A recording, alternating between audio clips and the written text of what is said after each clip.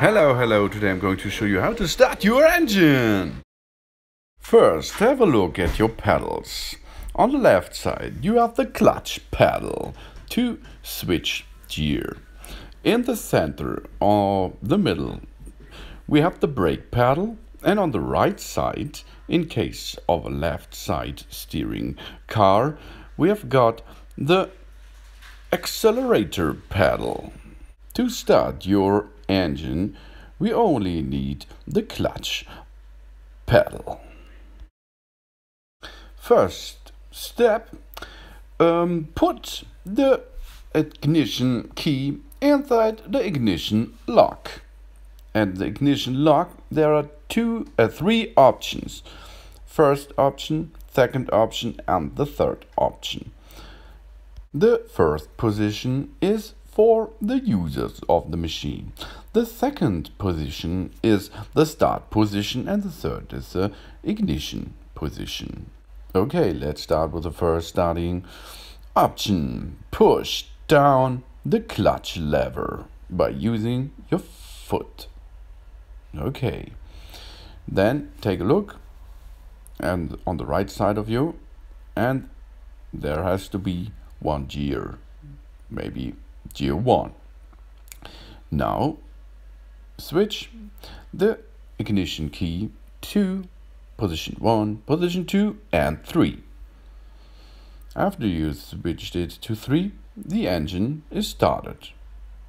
Continue pushing the clutch pedal and add gear to neutral. Now you can release your feet of the clutch pedal. Now you are able to start driving. Let's go, have a drive, but safety first. To stop the engine, push the clutch lever again, pull the handbrake and switch the ignition position of the key to 0. Now the engine stopped. Think about your ignition lock with your ignition key has position 1, 2 and 3. The third position is to start the engine, but you only have to go to position 3 for a second. After this second, the engine will start. That's enough. After this, you do not have to do anything at the ignition key. And take care of your handbrake. To drive, push it down. To stop, pull it up. Second start option. Switch to neutral gear. Now you do not have to push the clutch lever.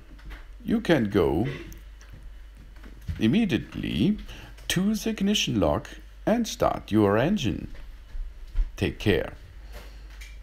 No, yes, and go. Now as you can see, the engine is running now.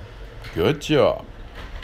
But only if the neutral gear is set. This is the way to start your engine. Now, thanks for watching. Please subscribe me and give me a positive feedback, and see you next time. Soon.